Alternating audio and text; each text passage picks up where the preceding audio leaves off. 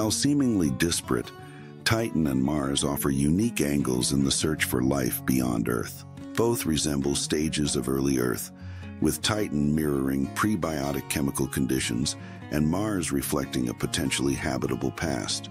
Both host liquids, methane and ethane on Titan, and past water on Mars, vital for potential life, albeit in different forms.